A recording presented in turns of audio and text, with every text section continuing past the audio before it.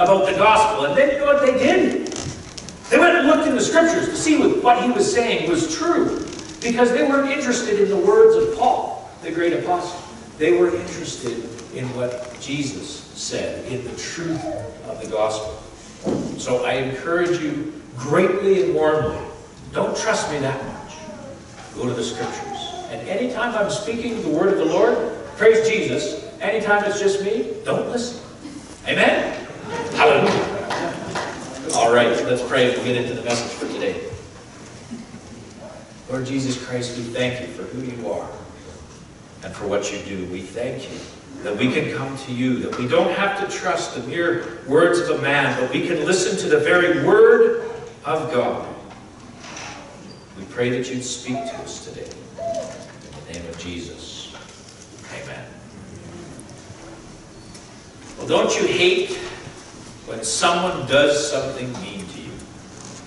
You ever had that happen? Doesn't it get up your nose when someone gets at you, when someone does something that they shouldn't have, when there's things that are wrong, when someone sins against you? Have you had that happen? Or is it just me? Have you ever been the cause of that? I have, more than my share, probably.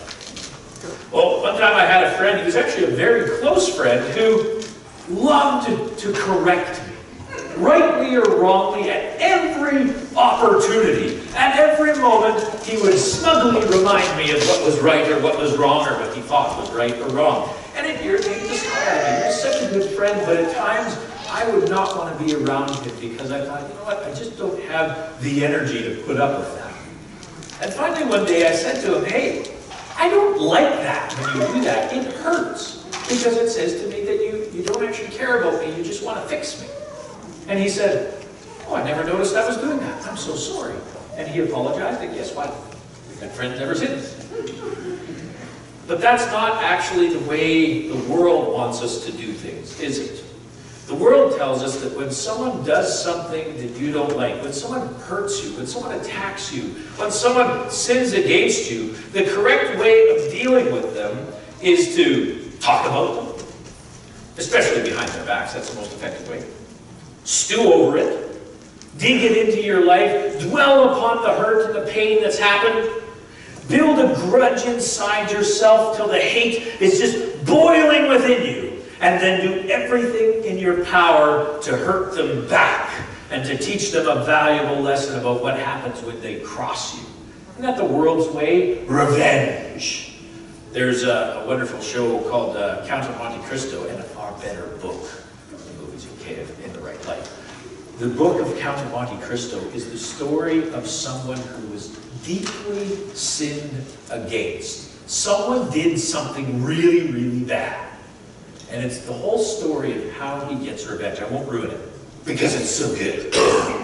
But the amazing thing is, at the end, after he's gotten all of his revenge, he realizes he doesn't feel any better. And in fact, he wakes up and he realizes that he has spent years of his life allowing these people to control him, to be the focus of his existence. He has made the ones who hurt him into people who have the power to ruin his life, not just for that time, but for the whole time ever after that. And he realizes that maybe he was missing something, and maybe this isn't God's way. I love good old literature where God actually comes into it. So God helpfully gives us a template to avoid the world's way of resolving conflict. And where do we find that? Well, we turn to Matthew 18, 15 to 20.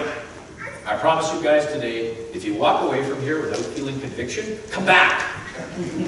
And I'll talk to you again, okay? Because when I read this, every time, I feel convicted. When I see this, I'm looking at myself going, I'm not doing it the way I should. So I'm just warning you now. If you're sitting here today and you're thinking, hey, this is a really good message for Billy down the road, or this is a really good message for that guy over there, let me tell you, this is a message for me. And this is a message for every single one of you today. So are you listening? Okay. If your brother sins against you, go beat him up. Oh, no, that's not what it says. Go tell him his fault, just between you and him alone. And if he listens to you, you've gained your brother. Jesus starts off having just talked about the parable of the lost sheep, about the importance of seeking after those who are lost, especially of caring for those who are unimportant, who are small, especially the children. And now he says, hey guys, if your brother sins against you, speaking of going and seeking out the lost, if you have a lost relationship, if it's been damaged some way, if someone's done something to you, then there's something that you can do about it. And it's not seeking revenge, it's to go to them and to talk to them.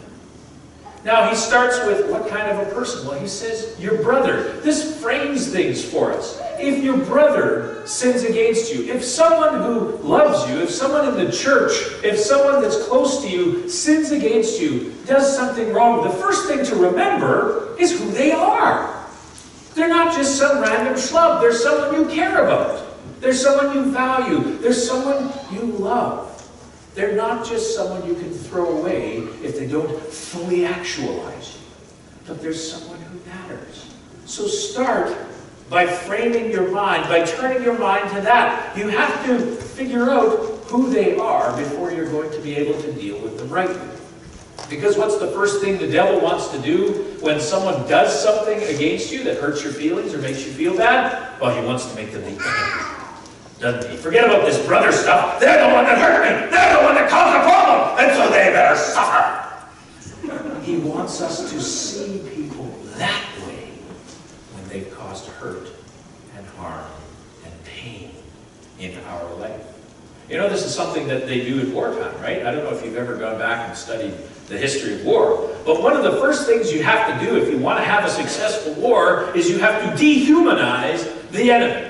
You know, in the First World War, we were fighting the Germans. Well, we weren't fighting the Germans. We were fighting the Huns. We were fighting the barbarians. We were fighting those bloodthirsty people who were going to destroy us. You know, we made fun of them. We attacked them. We turned them into a devil so that we could better destroy them. And the devil loves to do that with us. That's why he wants us to sit and he wants us to stew on a pain or a hurt. He wants us to take something that happened and then he wants it to grow in our lives, to take root. He wants us to take it out and look at it, kind of like Gollum with the ring. You ever watch Lord of the Rings? Sitting there on a rock, my precious, my precious. He wants us to do that with the hurt and the pain that's happened in our lives until it's the only thing we can focus on, until it takes over everything in our life. He wants it to be built up into something that is insurmountable, something that must be destroyed in order to fix the problem. And then we start looking at that other person and we say the only answer is to crush them, or to fix them, or to make them pay and tell them what's wrong with them. Why? Because then relationship will be broken, right? The devil's not in this game for healing. He's not in this game for help. He doesn't remind us of the hurts and the pains and the sins that others have done to us so that we can take them out and go, oh wow, this needs to be dealt with, and then run off and deal with them. He wants us to dwell upon them and let them grow in our lives and take over. First of all, the funny thing with that is, somebody does something bad to you, and then our answer is, why don't we let them control our lives? That's what we do when we sit and we dwell upon a pain or a sorrow or a hurt that's been caused. We actually make it the thing that defines us, that identifies us. I am the wounded one. I am the hurt one. I am the one with the pain and the suffering and sorrow, and that is who I am, and it's their fault. And the devil loves that kind of thing. So what's the best way to fix this, Jesus says? Well, first, look at who they are, your brother, and then go talk to them. But when should we do this? Well, there must be an appropriate time. 2 weeks after? 2 months? Couple of years, you know, really give yourself time to dwell upon it enough that you know exactly what they need. Well, Jesus actually, remember back to Matthew 5, gives us the paradigm for when should we go and talk to them. Hey, if you're at the temple sacrificing, if you're right in the middle of the most important spiritual act of your life, if you're right in the middle of the most important thing that you can do, and you remember that your brother has something against you, or you remember you've got something against your brother, stop what you're doing. That doesn't matter anymore, because Disunity between brothers, disunity between people in the church especially, is so serious and so bad. If there's hurt and pain between you, drop what you're doing and go and fix it. Why? Because it breaks the power of the enemy in our lives. The devil loves us to keep things inside where they can fester and grow. There was a time many, many years ago where Brian, he was maybe less intelligent than he is now, and he stuck a crayon up his nose at some point. What we didn't realize is a piece of the wrapper of the crayon had stayed, and it festered in there. And he always had this, runny nose, and he seemed like he was sick, but he kept going to the doctors, and they said, "No, everything's fine, there's nothing wrong, everything's fine." Until one day he woke up and his eye was puffed out to here. And it turned out he had an infection that had gone from his nose into his eye, and thankfully they stopped it in time, but it was a couple of hours away from destroying his sight forever, and possibly going into his brain and killing him. This little bit of something that had irritated and aggravated in his nose, sorry Brad for making an example, it had festered to the point where it just about killed him. And this is what happens when we sit on a hurt, when we let it grow, when we let it fester in our lives. It continues to hurt and to poison and to wound. Now, does it hurt and poison and wound the person that we're mad at? It kills us. Someone described bitterness really well, holding a grudge really well. It's taking poison and waiting for the other person to die. That's how stupid it is to sit and to fester on something that someone has done to you. Oh, I'm just waiting for them to die. Come on, die. Let me get that bleach bottle up and I'm going to drink it until you're dead. It's that silly, but it's what we do. It's a problem we have in humanity because the devil does everything in his power to keep us from just healing the wound with our brothers or our sisters. Jesus wants us to have unity. I had that song specifically chosen. How blessed is it when brothers dwell together in unity. It's blessed, it's rich, it's full, it's healing, it's helping. And the devil says, that's the last thing I want, so I'm going to break you apart as best as I possibly can. Now, a lot of the time, surprisingly, hurts and pains and things that happen come from miscommunications, misunderstandings, things that we didn't fully get. Actually, a lot of the time, especially in the church, it's not that somebody was like, okay, how do I make this person suffer today? And then they go and do something. Usually, someone did something without intending to, right? And when you go and you sit down and you talk to someone, hey, yesterday you seemed to have cut me off in the parking lot and it looked a little bit like you gave me the finger as you went by. And they say, well, I didn't see you actually, and I was busy trying to poke at whatever was in my ceiling as I was going by. That's why I didn't see you. Oh, well that's really good, because here I was thinking you were a terrible person who were doing something on purpose. And actually, it was nothing like that, right? We have that happen a lot in our lives. Miscommunication, misunderstanding, or taking things in a way that wasn't intended. When I was working as a mechanic, I was young and I was dumb. And I borrowed one of the other mechanic's work lights. And I left it in a truck. And it drove off, and we'll never see that work light again. And I didn't really think much of it. I thought, okay, I'm going to try and find it and see if I can find it, but I hadn't found it.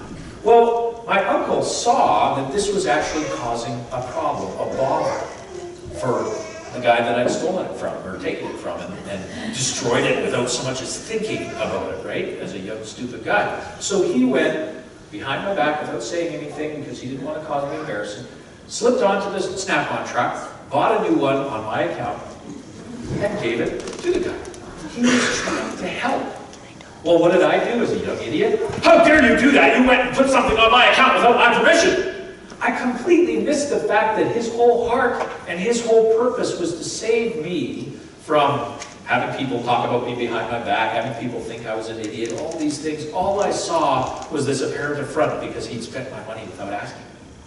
I missed how awesome he was because I was too stupid to see it.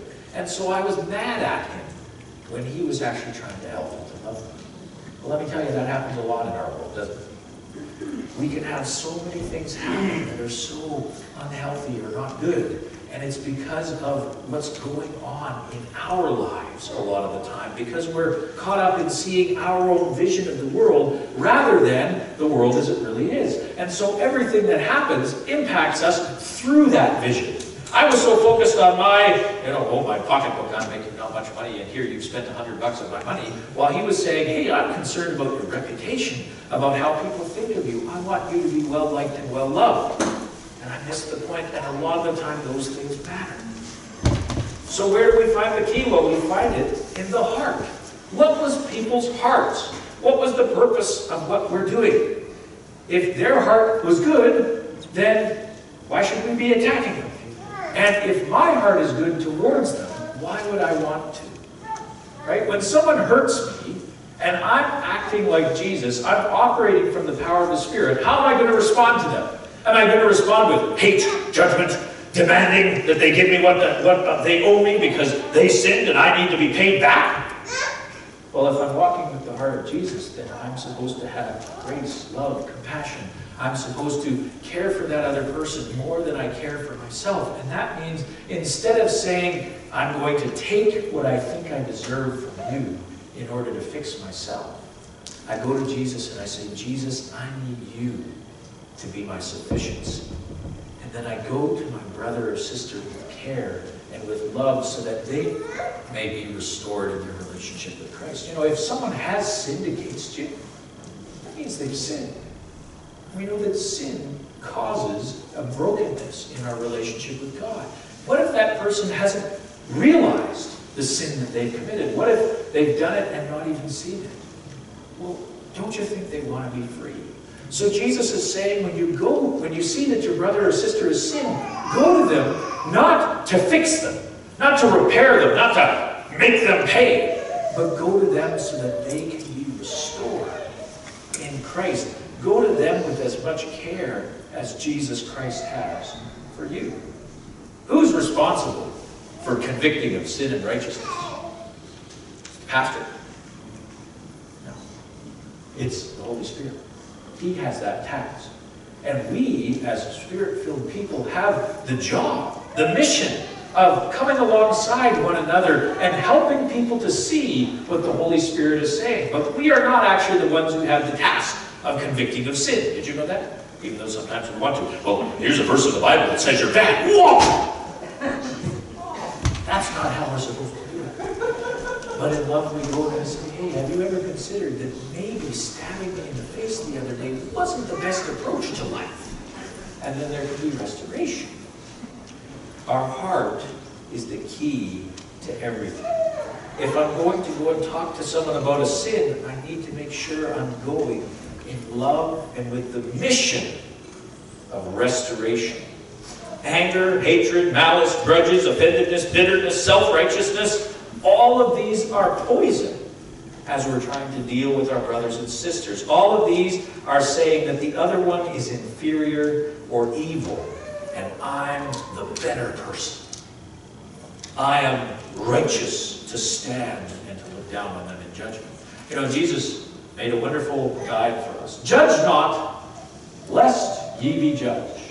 For by the same measure you judge, it will be judged to you. Now that doesn't mean we can't judge. We actually are called to exercise judgment. What's he saying? What measure do you use? Are you going to use the judgment of perfection, for instance?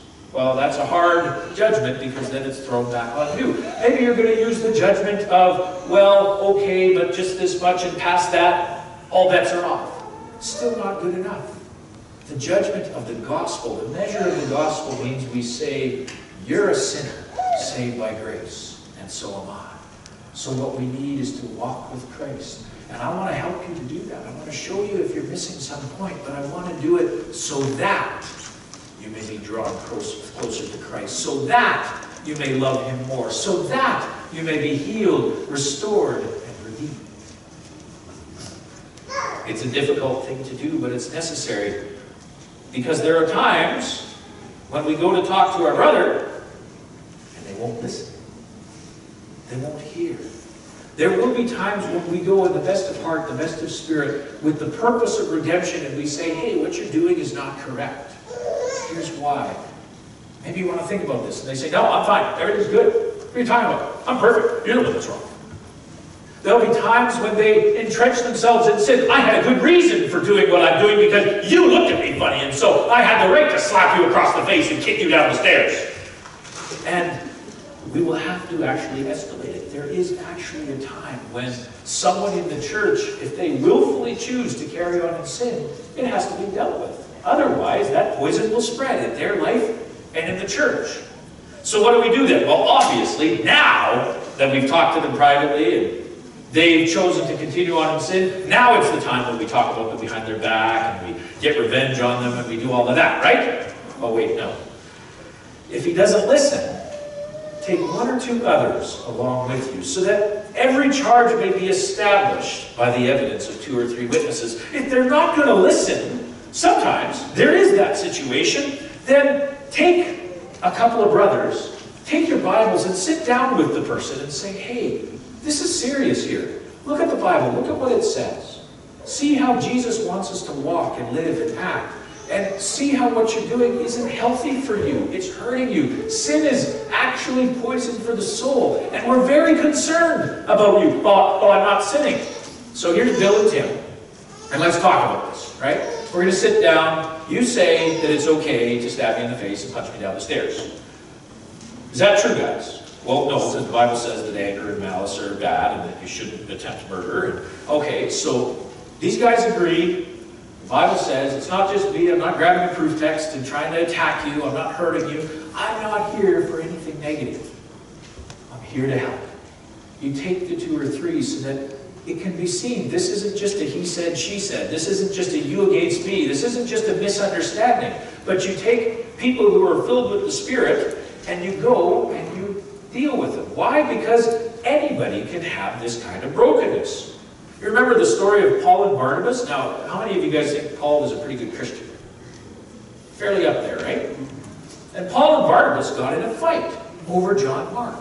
And it got so bad, actually, that they had to part ways and do ministry separately because they couldn't stand. Paul thought John Mark was a turd and useless. And Barnabas thought he was very useful. Well, guess what we find later on in Paul's gospel, or in Paul's writings? He says, John Mark is essential to me.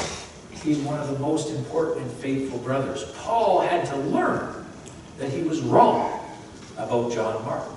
Everybody has areas where they need correction, where they need to grow, where they have a blind spot, where they're missing something. And so to come to them, again, in the spirit of redemption, in the spirit of brotherly love, in the spirit of not, I'm going to try to fix you, but in the spirit of care, will actually produce righteousness in their lives. And if this person is filled with the Spirit, if this person is a believer, then as you're sitting and talking, the Spirit is tapping on their heart and saying, hey, this isn't okay.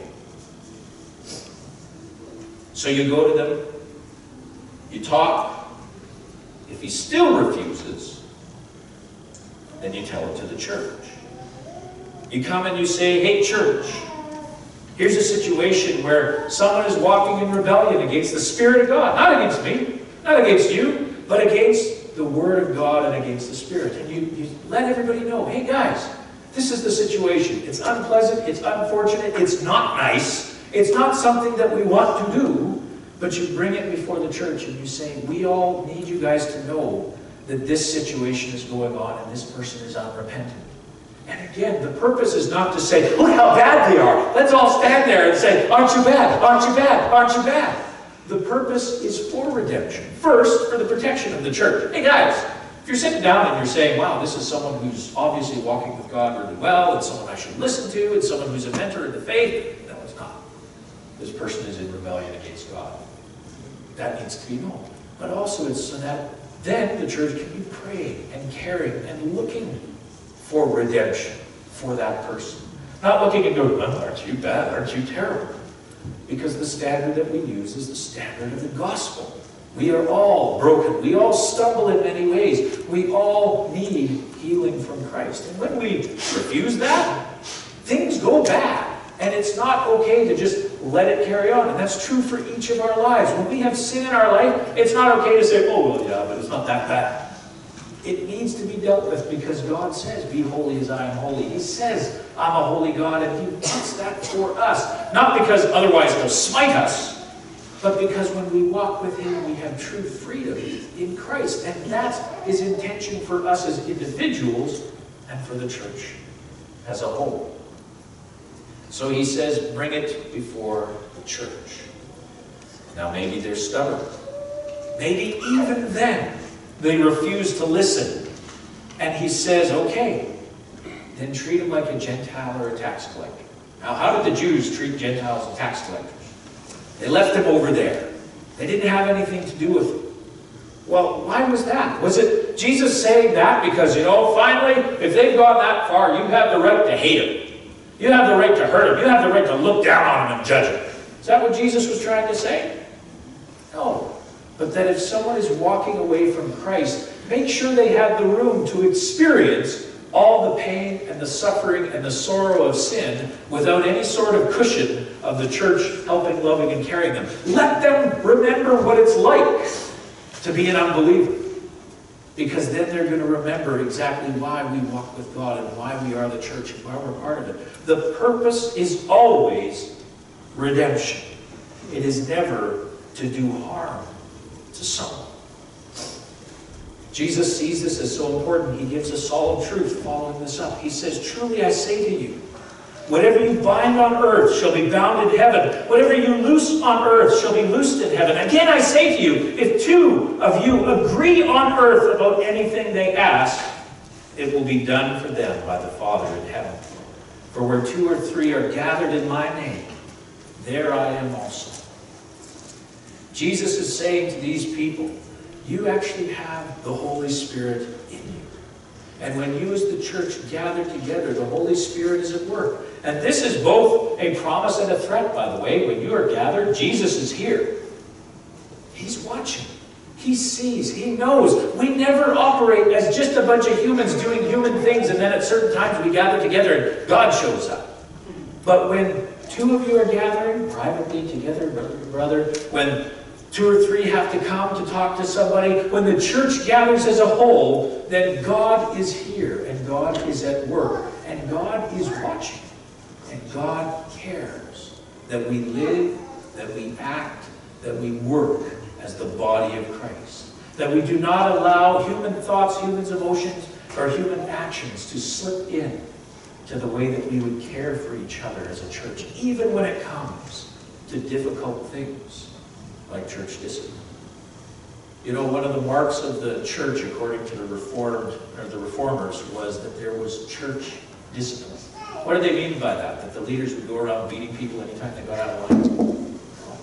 But they said it matters that you deal with sin in your congregation, that you grow together, that you don't allow people to just say, well, I'm a Christian and everything's cool. That you actually say, hey guys, if we're the body of Christ, then we have to walk with Christ. And if we don't walk with Christ, if we choose to carry on in rebellion, if we choose to carry on in bitterness, hatefulness, whatever it is, then we will have a weak church. So we must do what it takes to be strong. Not because we hate people, not because we want to throw people off the bus, but because we want redemption and restoration in people's lives. There will come a day sometimes when someone says, no, I don't want any part of that. Years ago I had a friend, and I think I told you about him, and he decided, he's a good Christian, but him and his girlfriend were going to move in together and live. And he was a believer, he knew this, and I said, dude, what you're doing isn't right. See what the Bible says. You shouldn't be doing this. And he said, well, yeah, I don't think God cares. And I said, dude, God does. You got to choose. Do you want to go God's way, or do you want to go your way? He said, well, I guess I want to go my way. I said, good, at least now you're being honest. You don't want to have anything to do with Christ. And he went off and he did his own thing. But that's important that people understand and know. There's only one way if you want to be a believer, and that's Christ's way. And we all, me right on down, stumble in many ways, right? Like I've told you before, I'm a massive jerk. Have you noticed that? If you haven't, you will. At some point, you will notice I'm a massive jerk. And when I am a massive jerk, I have to repent. When I do something wrong, I can't say, well, I'm a pastor, so I'm above that. I have to model repentance just as much as everything else for you guys. Each and every one of us have that duty, that task, to walk with God, to love each other, to care enough that we're willing to sacrifice for one another.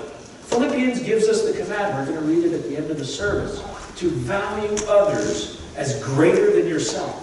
What does that mean? When your brother sins against you, you look and you say, they're more important than me, even as they're hurting me. Oof, that's hard. But the purpose is redemption, because whatever we bind on earth will be bound in heaven. Where two or more are gathered, He's there with us. This isn't, by the way, talking about some mystical thing where in order to have Jesus present, you have to gather together, and if you're by yourself, He's not. But He's reminding us, guys, when you get together and when you do church stuff, you're not just a bunch of people who can have all of your feelings and interactions as a bunch of humans. You are the hands and feet and voice of the Lord Jesus Christ on earth and to each other. That's heavy. It's awesome, but that's heavy.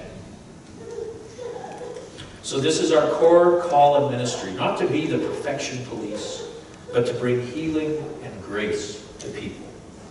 And when this cannot be achieved because someone's heart is hard, we're called to grieve for them. We're not ever called to be gleeful or excited because now we get to bring the pain. But we should be broken when someone is broken. We should be sad when we watch as sin takes over someone's life. We should be shattered when we see the pain and sorrow and suffering that is about to happen in that person's life. And we should be ready and willing and able at any moment, at the drop of the hat, to restore and to redeem when someone comes in repentance. How do we want to be treated? Next week, guys, we're going to tie into this even more, because Jesus wanted to make the point so strongly, He gave a parable. He said, if you think you can get away with unforgiveness, let's talk about what you've been forgiven. And He's going to tie into us, and we're going to leave it hanging for that. When my brother sins against me, my heart must be with Christ, to love and care for him deeply and call him back to life. This world loves it when we shoot the wounded, when we push people off the bus, when we cancel, condemn, attack, and destroy. This world tells us that it's a dog-eat-dog kind of place, and that when someone sins against us, we have the right to pay them back, to cause them pain, to hate, to devour, and to harm them. We're taught to talk about people, to tear them down, to teach them that lesson they so richly deserve. But Jesus calls us to a whole different way of thinking. If they listen to you, you've gained a brother. The battle here is the heart. We're called to be like Christ, to love the unlovable, to sacrifice for those who are not worthy. We're called to bear all things, believe all things, do all things. We're called to trust totally in Christ for our value, our satisfaction, our healing, and to care for others no matter what. We're called to do it the Jesus way. Have I made you uncomfortable yet? Making myself uncomfortable. Have I made you think, hey, this is for me? Because it is. CCF, I am leaving off preaching now, and I'm getting to meddling in your lives. And boy, am I meddling in my life. Let's have it. This is a hard one. I'm not talking to the person next to you. I'm not talking to someone across the way. This is not one of those messages that is like, oh yeah, I know a guy who really needs to hear this. This is us. We need to know this. This is one of the things that will kill a church more quickly than any other thing. When we spend our time stewing on problems. When we spend our time focusing on sin. When we spend our time digging into what's wrong with other people. This is for us today. Do you have something against someone today?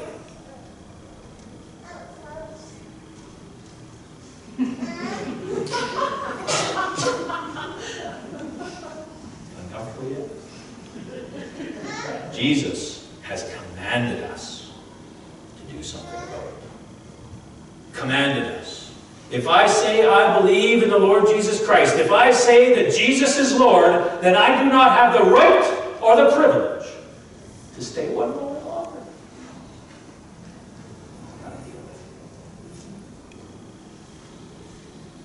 What do we want to achieve in our life and in our faith?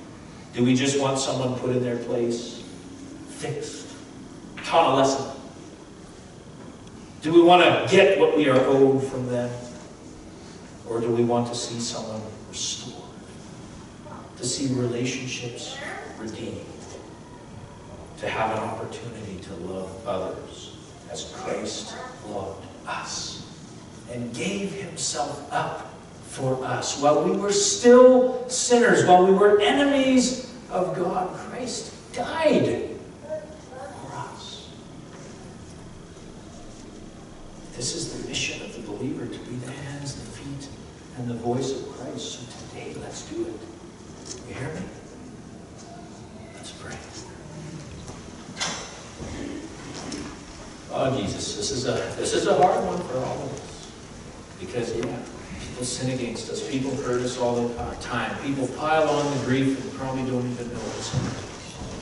Help us to be quick to love. Help us to have your heart that looks at those who would do us harm and says, I love them.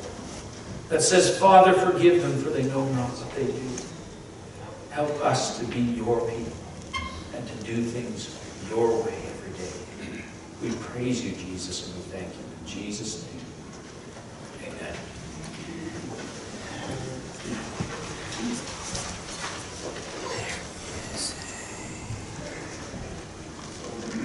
We come to the end of the service, and I often try and pick a song that kind of goes with the message.